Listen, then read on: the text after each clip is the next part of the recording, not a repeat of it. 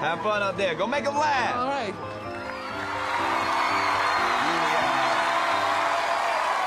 Hi.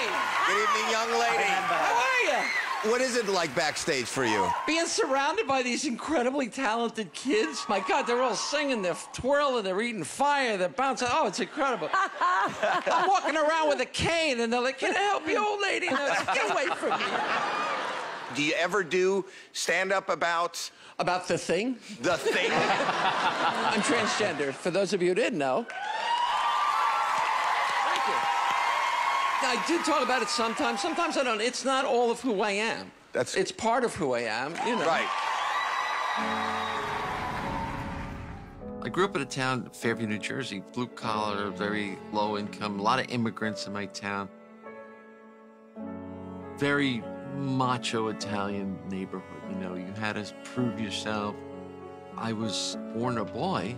My birth name was Richard. I really had no idea how to be a boy. I became a really good actor. And a lot of times I got by making people laugh.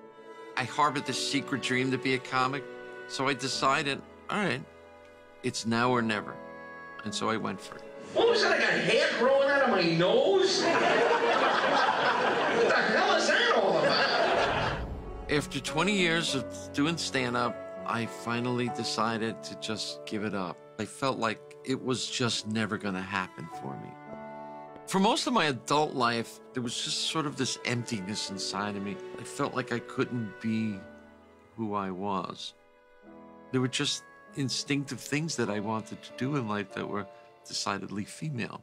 When I finally understood what the issue was, it was like, bing, bing, bing, bing. It was like a pinball machine. You know, all the lights and bells and whistles started going off, and I went, yeah.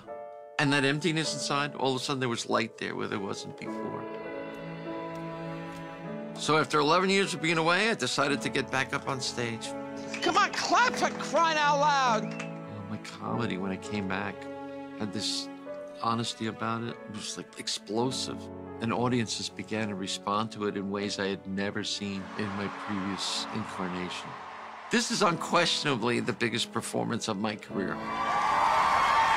So I'm going to give you the stage. Best of luck. Thank you. So a lot of people ask, you know, they can't understand why I'm still doing this so late in life, stand-up comedy. And it's not for fame, you know. All right, little it's for fame.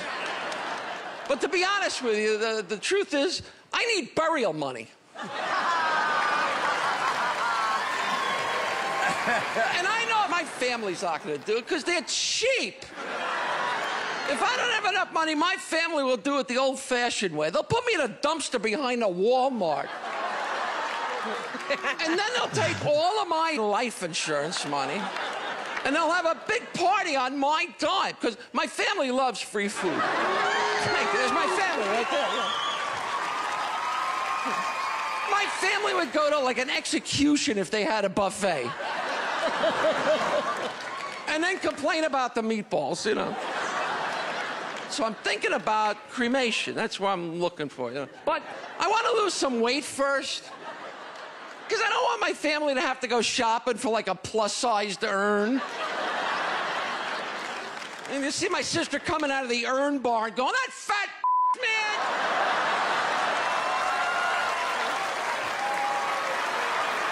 That's my time. Thank you so much. You guys have been great.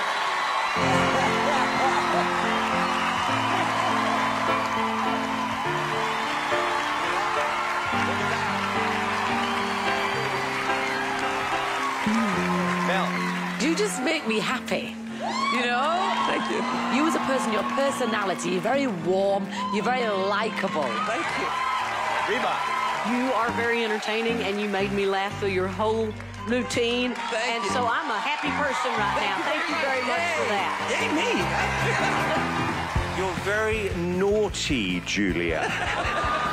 And I like comedians who kind of make me slightly on the edge of my seat because I think you're going to be inappropriate. And I think you could have been even more inappropriate. That's what I like about you. Yeah, I like that about me, too. Thank you. You are funny, you deliver, you're real. I love you. Thank you. So now what? Now just wait. I just wait. So funny. So funny. Tonight is going to be the toughest deliberation ever.